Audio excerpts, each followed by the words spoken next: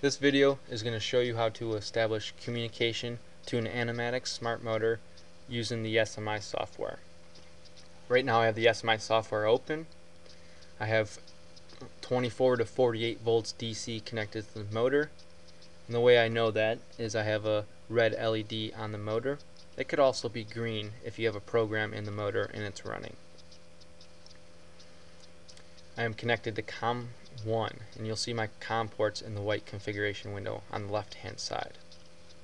If you do not see this configuration window, please go up to View and select Configuration. There should be a check mark there. If there's a check mark, that means the configuration window is on the page. If I select configuration right now, it will uncheck it and you'll see the configuration window disappear. If I go back to View, that now has no check mark next to configuration, and I select it to check it, I will see the white configuration window pop back up. Since I am on COM 1, I'm going to right click and select address RS-232 chain. It's going to pop up a message that's going to warn me that the software is going to issue an N command stopping program execution. Do you wish to continue? And I'm going to select yes. Now it's going through the addressing procedure, and there's the motor information right there. You will know you're addressed when the motor icon pops up underneath the COM port. And because I selected address RS-232 chain, it says motor 1 COM 1. It'll always say COM 1 because I'm in COM 1, but motor 1 can change. For instance, if I set the address to number 3 in a program in the motor, instead of addressing the motor, I would have right clicked on the COM port and selected detect motors on RS-232 chain. And when I did that, motor 3, it would say motor 3 COM 1 right here. But anytime you address it and you have one motor on the communication chain, it will always address it to motor 1. Now if I right click on motor 1 COM 1, I'm going to select motor view, and you see this is motor view that's pulling some typical data that you want to get out of the motor. Presently it says not pulling. So what I want to do is I want to select pull, and now it says online. I can turn the motor shaft and see this position value change. I could see velocity change and position error change and fluctuate a little bit. You can also select temperature and see the temperature in degrees C, and select voltage and see voltage. You divide that number by 10 and you'll get that.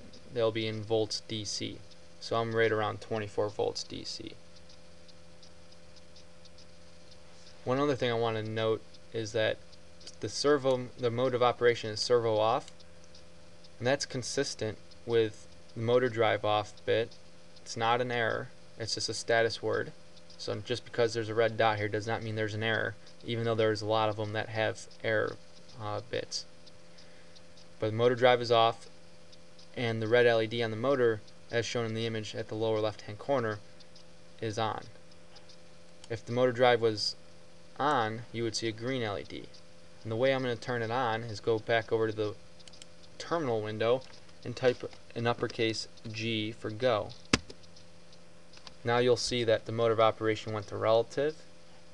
The LED on the motor is green now, and the motor drive bit has gone off.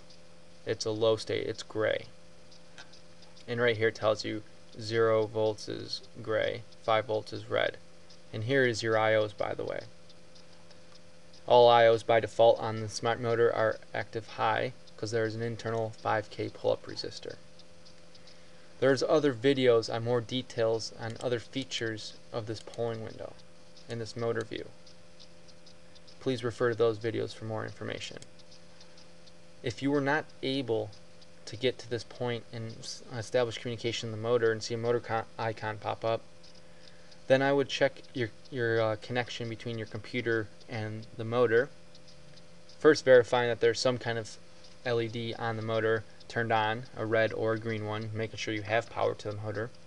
and secondly checking that connection for RS-232. The transmit of the computer should be connected to the receive of the motor, and the transmit of the motor should be connected to the receive of the computer. If all that is still connected correctly and you can establish communication, you may have a program in the motor that is blocking you from communicating to it. One thing you can do is use our communication lockup wizard and select communication at the top. You can drop down and select communication lockup wizard. This will bring you through a process of turning on and off the motor. Right now it says please turn off the motor and click continue. I'll make sure I'm on COM 1. I'm going to turn off the power to the motor, hit continue.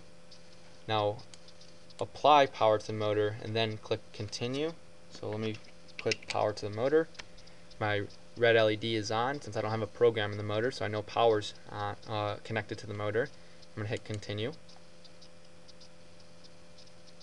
Now it's going through trying to detect the smart motor, and after that if it's not able to detect it because there's no address in the motor, it's going to go through and ask me to stop program execution and address the motor.